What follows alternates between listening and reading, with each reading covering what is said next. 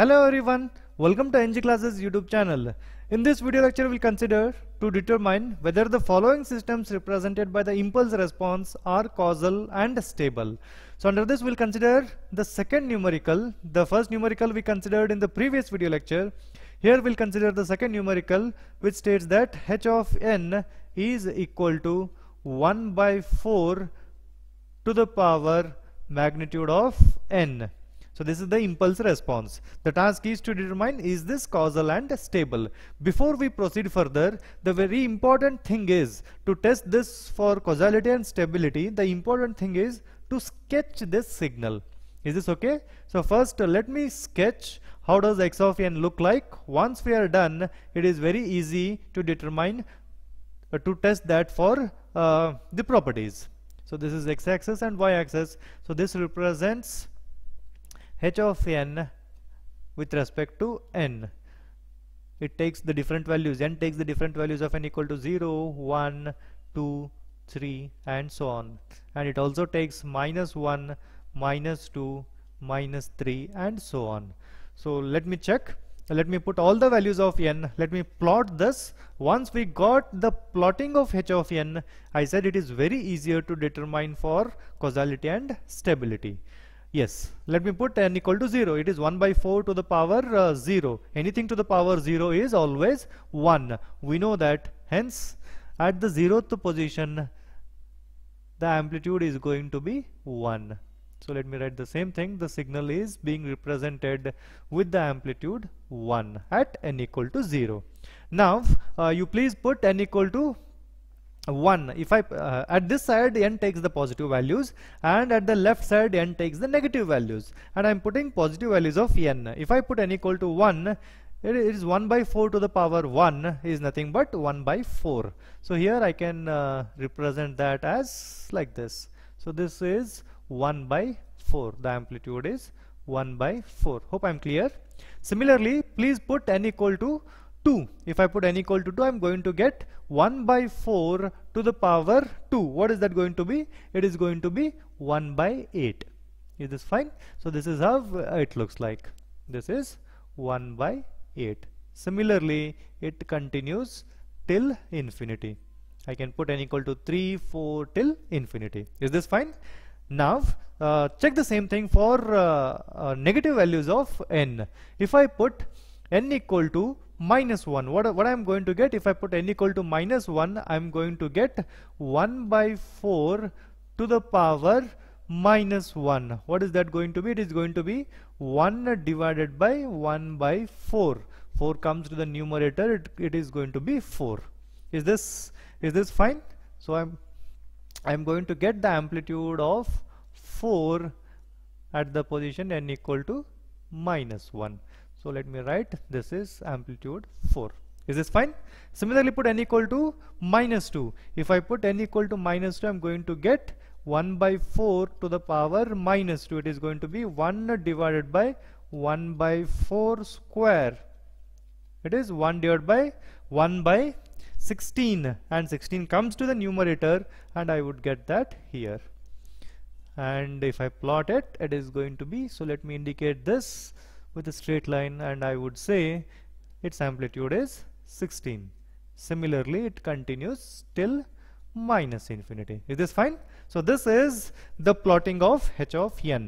So now let me consider testing this system, this impulse response for causality. First we need to test this for causal. Is the system causal or not? What is the condition for a system to be causal? Its impulse response, that is h of n, must be 0 for n less than 0. That means if I consider this graph, I should not have anything under this region. As I'm going to get the signal in that region, the answer is the system is non-causal. Is this fine? Non-causal. Why? Because h of n does exist for n less than 0, which violates the condition. Hence, the answer is non-causal. Is this fine? So once we are done with that, the next condition is to test this system for stability. Is this system stable or not? How do we test that? For a system to be stable, we know that its impulse response must be absolutely summable. That means summation k equal to not k, it is n equal to minus infinity till infinity magnitude of h of n must be less than infinity. It must be absolutely summable. If this condition is satisfied, I would say that the given system is stable. So let me consider this. That is equal to, in our case, n varies from minus infinity till infinity, and what do we have inside? It is 1 divided by 4 magnitude of n. So let me consider. Can I just put the limit n equal to minus infinity till infinity? I cannot, because we'll just split up the limits.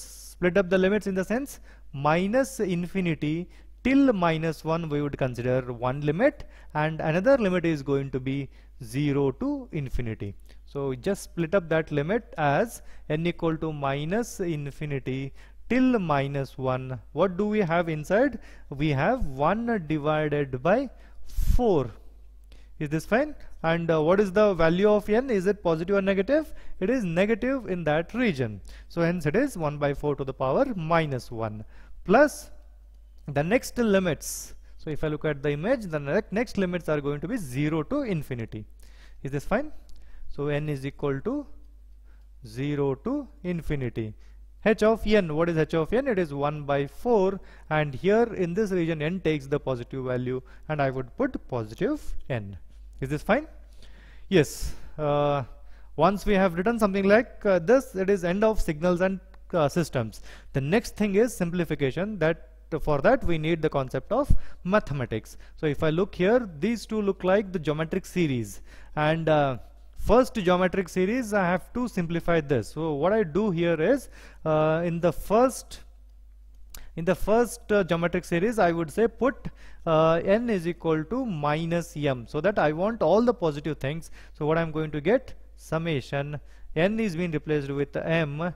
Instead of minus infinity I'm going to get plus infinity, and at the upper limit minus 1, instead of that I'm going to get plus 1, as I have put n equal to minus m. Is this fine? Inside we have 1 by 4 to the power m.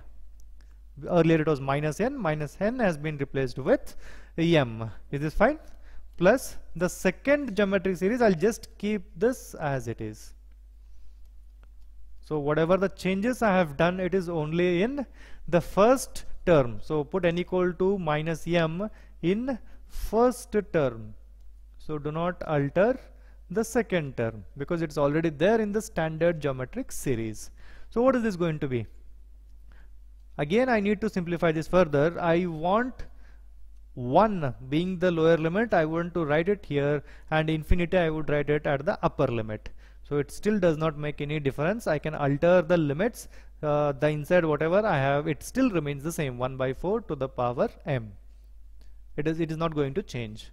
Plus this I would still keep it as same, n equal to 0 to infinity 1 by 4 to the power n. So now both the terms are in standard geometric series. I should know the formula to simplify this further. What is the formula? Formula says that summation n equal to 0 to infinity alpha to the power n is equal to 1 divided by 1 minus alpha. I can use this for the second term, and for the first term I have the extrapolation of this geometric series, which is n equal to 1 to infinity alpha to the power n is equal to alpha divided by 1 minus alpha. So these are the standard geometric series result. If I know the answers of these things, I can get the answer of the given numerical. So therefore that is equal to I have to use this one, which is equal to alpha divided by 1 minus alpha. In place of alpha I have 1 divided by 4, that gets divided by 1 minus 1 by 4. Is this fine? Plus summation n equal to 0 to infinity alpha to the power n. In place of alpha I have 1 by 4, which gets simplified something like this. It is 1 divided by 1 minus alpha. In place of alpha I have 1 divided by 4. Is this fine? So what I'm going to get ultimately, so this is 1 by 4 divided by, I'm going to get 4 minus 1, that is 3 by 4. If I take it to the numerator, I'm going to get 4 by 3.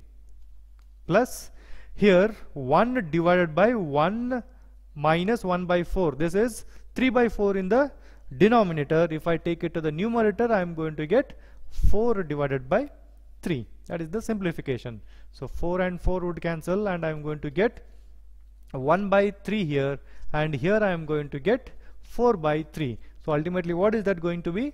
That is going to be 5 divided by 3.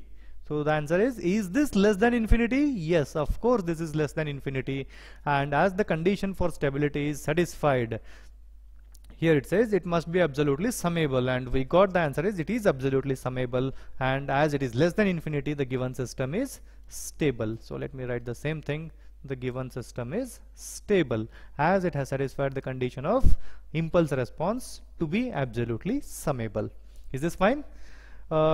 Yes. First we have tested this system for causality, and we said the given system is causal based on how does h of n look like. And the important point here is plot h of n first. That gets us the result of is it causal or non-causal. The answer is non-causal.